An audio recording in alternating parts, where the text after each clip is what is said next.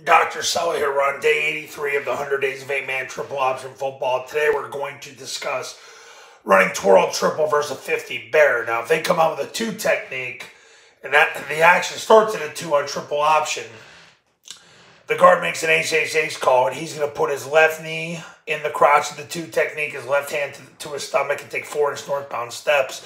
And after a successful snap from the center is going to put his right knee in the crotch of the 2 technique, right hand to the stomach, and take 4-inch northbound steps. The backside guard and end are going to sprint belly button to hip. The guard's going to sprint through the hip at the center. End's going to sprint through the hip at the guards, which cancels the adjacent gaps.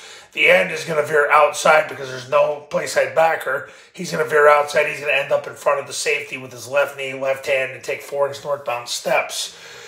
The A-back aligns to the side of the call.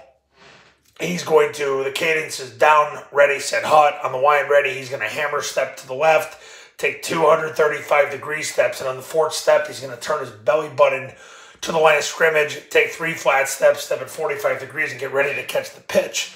The quarterback's going to take the snap, jump in the play side A gap, and point the ball. The B-back's going to run through the ball, break off the guard's right hip, and get vertical and score, unless 1 or 2 can cancel the B.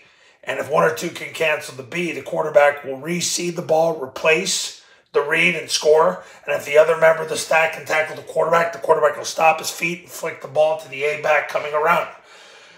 That's how you'd run twirl triple versus bear. This bear situation where you got 0, 2 2s, 2 5s, and then 2 backers that are in the count.